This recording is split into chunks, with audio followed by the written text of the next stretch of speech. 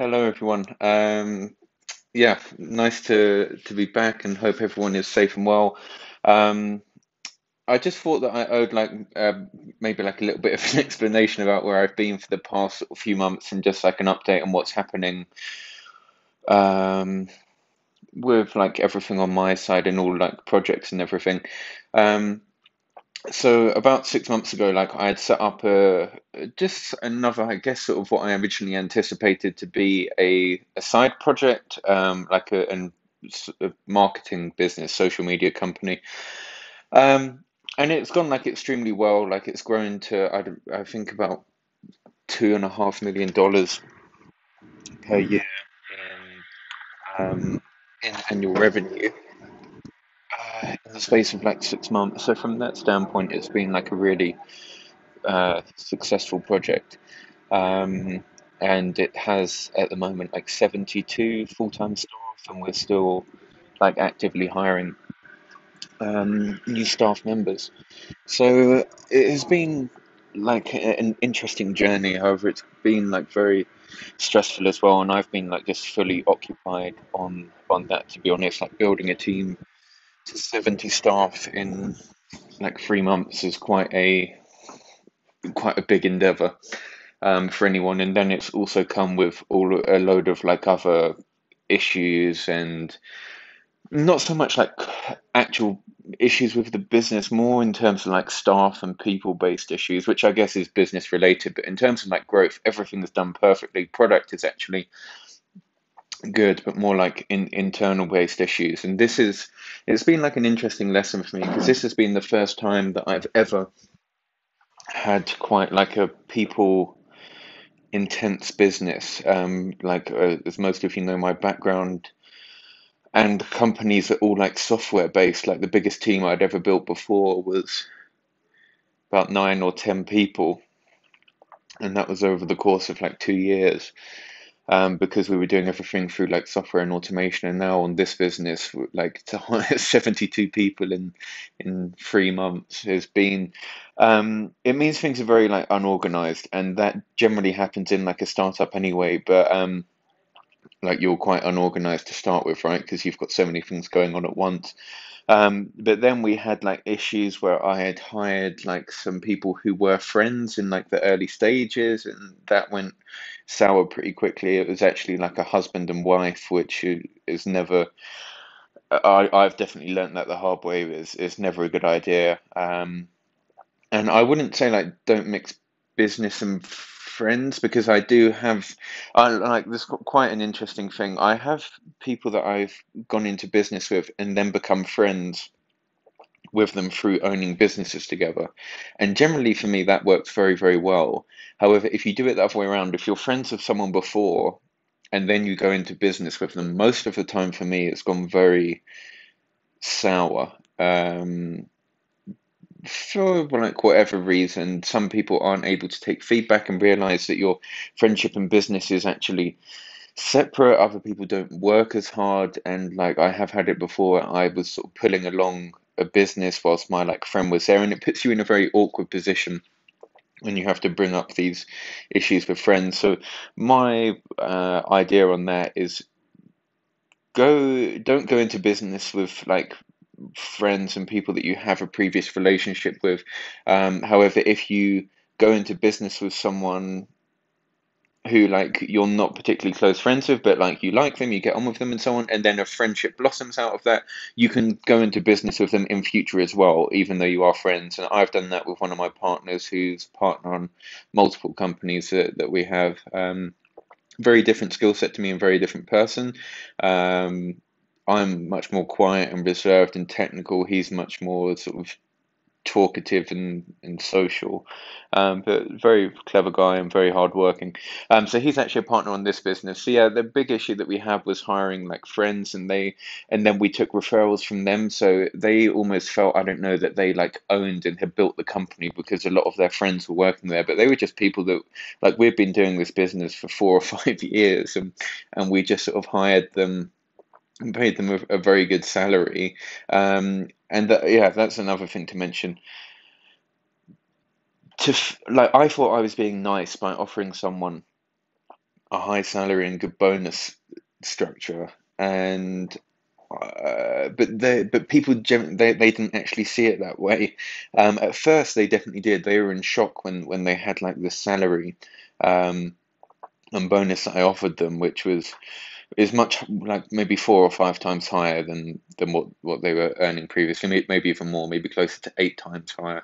And I was just doing that to be nice. They were there from the early stages, and I did like appreciate the help that people were doing.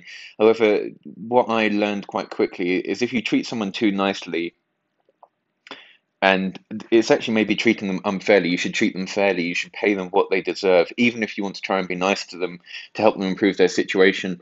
Instead, don't they then after a few months made themselves believe that they delivered that much value in the business, and because they had that high of a salary, because they were um, so valuable to the business, where really they weren't. So I don't know. I guess I planted the seed for delusion in some way, which is my fault purely through offering a higher salary than someone was originally worth. It led them to believe that they were more valuable than they were.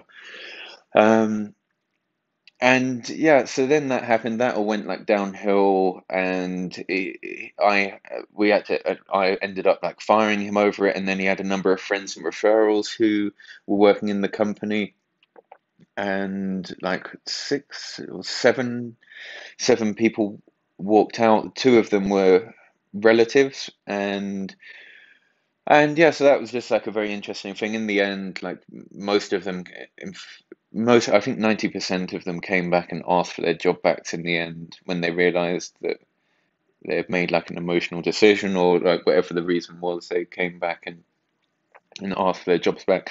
And then last week, like we were also like victim to like a cyber attack. I don't want to go into too much detail on like a public forum. I have figured out who has done it, but I don't want to give any information out here now. Like there are people who do know me and who are involved in this company who watch my videos. So, but yeah, there's like also an ongoing police investigation. There's Apple are involved as well, and as well as Airtable, who gave us all of the logs of what happened. So yeah, that was like very annoying as well. And anyway, just to like summarize, the lesson that I've really learned is that I this has been like a very interesting experience. I don't want to take away from it at all, but I prefer software-based businesses working with clever people. We're hiring like quite like low-skilled people, and I feel that a lot of the issues I'm solving, they're not like interesting or challenging. It's almost like um, babysitting. I don't want to use that term, but babysitting of adults in some way is almost what this like level of management is, and I feel that I'm solving very like childish problems of like gossiping, little stupid, have people having stupid arguments. It's not very like complex and engaging issues to be working on. So I'm very happy to say that I'm going to be just like switching back onto my software products. Like this business, it's going to keep running in the background um, of it. Like we have like a really cool team, and so I don't want to take away from the people. There are some really clever and smart people there as well. It's just when there's like a percentage of them who have like different mentalities, it becomes like very stressful. So for the first time, I've also been working like non-stop. And when I say 7 days per week, I really do mean 7 days per week, minimum 12 hours per day, often 16 hours per day. I worked on my birthday, the whole day. I worked on my girlfriend's birthday. So setting up this like business, it has been like very draining. My skin isn't good, as you can see. I'm having like outbreak. So I've come out to this region called Katzbegi, which is like a mountain region in like Georgian countryside. Very nice part of the world. And I'm just staying in like a hotel here for probably for like a week. And so yeah, just to sort of summarize for Splinter. Um, So I'm going to be reducing the number of hours that I have on this current business quite drastically. I'm going to like automate everything. We're going to make some senior hires, and I'm just going to keep investing in like ads. As long as I do keep this business running, it does stand to make like a few $1 million profit for me this year. So I am like I'm not going to shut it down. I will keep it going. But yeah, I just thought I'd share some of my like lessons and experiences that for from there and some of the issues that I've been dealing with. So there's a new project that I'm actually starting to build now, which is why I've actually come out here. Generally, what I do when I have like a new idea is I'll just book a hotel, like nice hotel. Um, this is like a four-star hotel, and because of Corona, it's quite cheap at the moment. I think I'm paying like $60 per night, including breakfast, which isn't bad at all. And then I can just come out here. I get away from everything. I get away from the office, and I'm just going to spend the next 7 days doing nothing but working on this thing. Obviously, room service, I can just call up to the room at any time. It means I have no distractions.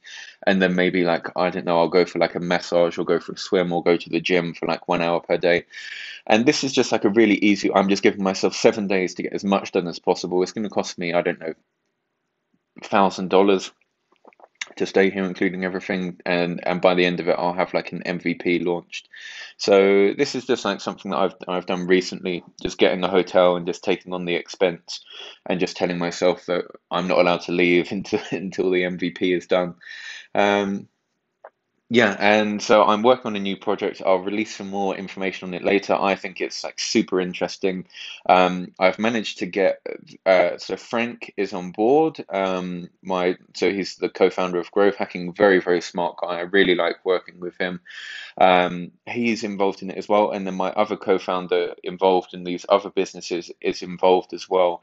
And I think it's going to be like a really interesting team. Frank is actually like really all-round skill set as a person as well. But on like a technical side of things, he's very, very good, and also with building teams, he's very good. I'm mostly focused, of course, on marketing and growth. And then my other co-founder, Joel, he's quite heavy on like branding and like business operations. So it's the first time that we're all going to collaborate together on a project, which I'm really quite excited for. They're both very smart people that I've collaborated with on different projects, and I'm very interested to see what blossoms as we team up and work together. So I'll release more like details on that later. But yeah, it's a social media related startup. Um, and then in terms of like growth hacking, like I think I owe a massive apology to a few people just because I've been so um, absent, particularly like to Frank. But now I've like spoken with him, and because I'm reducing hours, I've been like sucked into in this other project. Growth hacking is going to become like a primary focus of me. Originally, like it was my idea to build this like Integromat thing, and I'm just so happy to see what it's blossomed into, and I really am very thankful for Frank, as well as Ben and Nassif, who are the two other like developers on the project, for being able to like hold everything together and actually build everything like with, I mean, pretty much no input from me. So I really need to actually like pick things up and pull like start working on like growth, because I just haven't had any input because I've just been fully occupied with all this other stuff. Um, then also like Notifier, I'm do want to like get back into. It's actually like relatively self-sustained, which is like really cool to have a project there.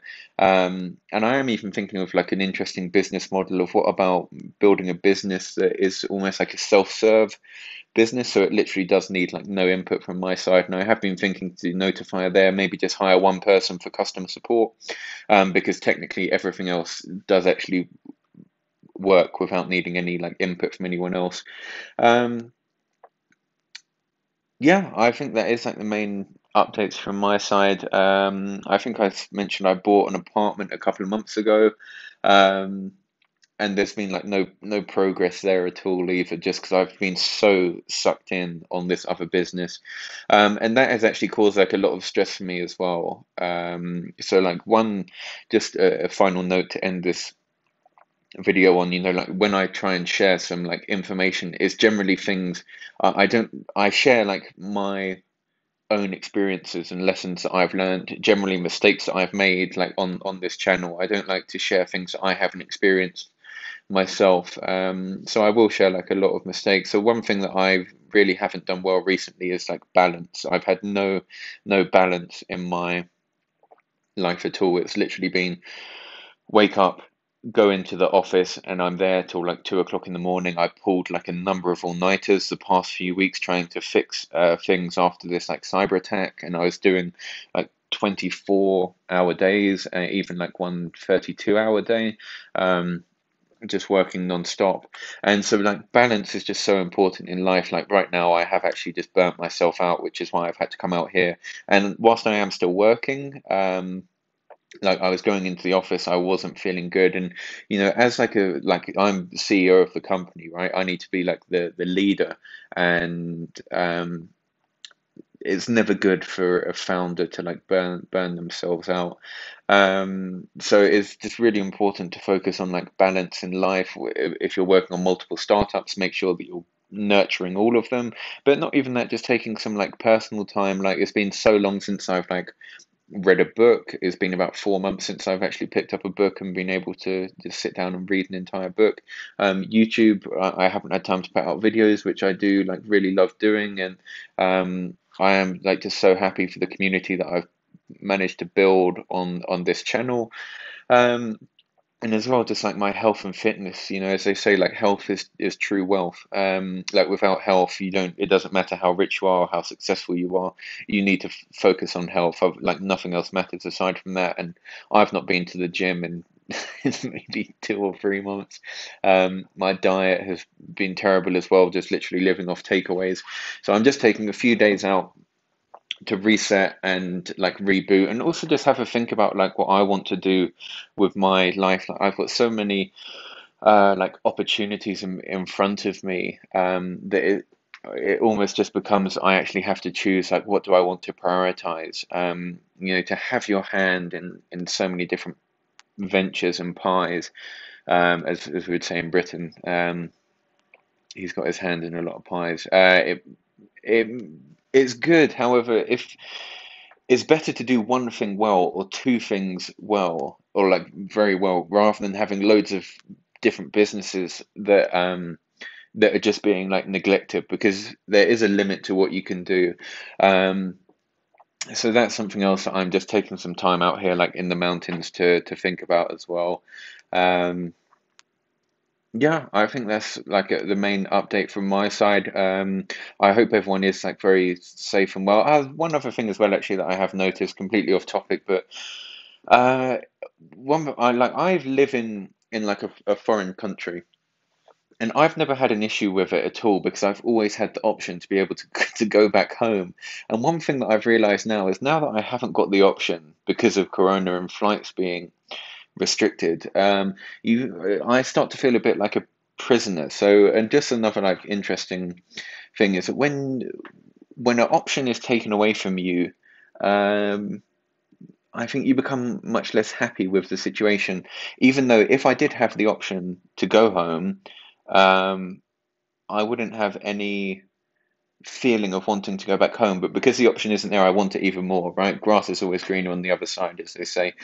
So that's just something quite interesting that I've noticed recently. And yeah, I've got a number of emails to come back to. I've also had a lot of messages from people offering their support, like checking if I'm okay and everything like that. People that I've never met or spoken to before that have just found my YouTube videos. So, like, really, thank you very much for all of the support. Yeah, everything is fine from my side. Purely was just sucked in entirely on a business venture.